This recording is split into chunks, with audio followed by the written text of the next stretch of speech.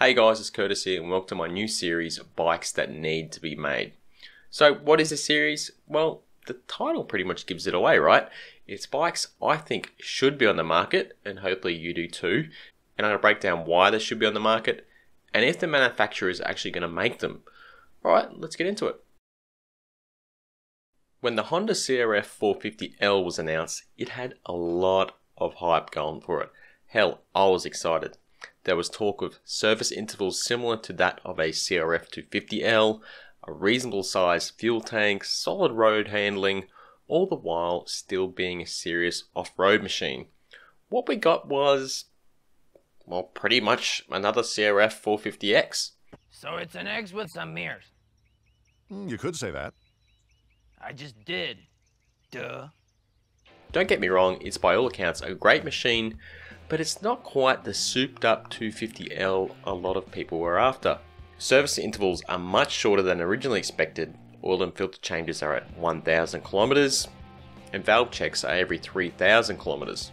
This is a far cry from the 250L's 12,000 kilometer oil change and 24,000 kilometer valve checks. The fuel tank is also a tiny 2 gallons. What's that, 7 liters? And the price is an eye-watering $10,500 US. It's a bit more acceptable in Australia at $12,999, but man, that's not what I thought a Honda L would cost. Positives are there is a proper subframe that can handle luggage, it's a good off-road machine with high quality suspension, the engine performance is solid, and road performance isn't too bad. Honda's employed some anti-vibration and noise dampening techniques, like they put some foam in the swing arm, rubber back sprockets, and some sound deadening engine covers as well. Honda, what we wanted, well I wanted, was a proper dual sport bike that suits the L name. Further to that, I want a proper rally version. Think the CRF450L Rally, but actually good. The 250L Rally looks great, but it's underpowered, heavy, and under-suspended. You need to spend a fair bit of money on it to get it up to spec if you're a reasonably advanced trail rider. So what does a CRF450L Rally need? For starters, a bigger tank, let's say 15 litres or more. Why manufacturers persist with putting shitty little 7 litre tanks on bikes, I don't understand. This isn't a motocross bike, people. It needs to ride for more than 30 minutes. Next, the power needs to stay about the same. I think at the moment it's roughly 45 horsepower. That's a good amount. The suspension, keep the same as well. I'd probably put in some heavier springs, but that's about it. And it can't turn into a fat ass as well. Like, the 250L Rally is significantly heavier than the standard 250L. Look, this may sound like a pipe dream, but so many people want this and do exactly the same mods to their dual sport bikes. Now, Honda has already toyed with this idea. In late 2018 at EICMA, they showed off a 450L Rally concept.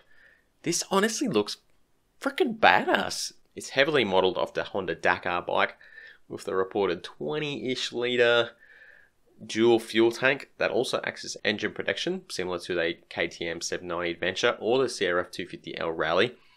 It also has an underslung exhaust, giving you storage space, where the exhaust usually runs on a standard 450L.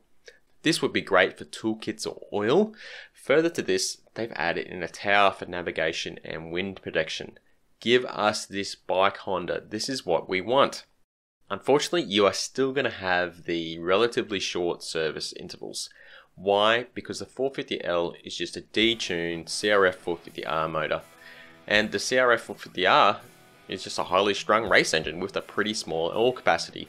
Yes, there are some changes, don't get me wrong, I think it's got about 10 horsepower less and a different piston, but it's extremely similar. Look, 1,000 kilometer service intervals are pretty damn good for a dedicated dirt bike. That's a lot of single track and weekends of riding.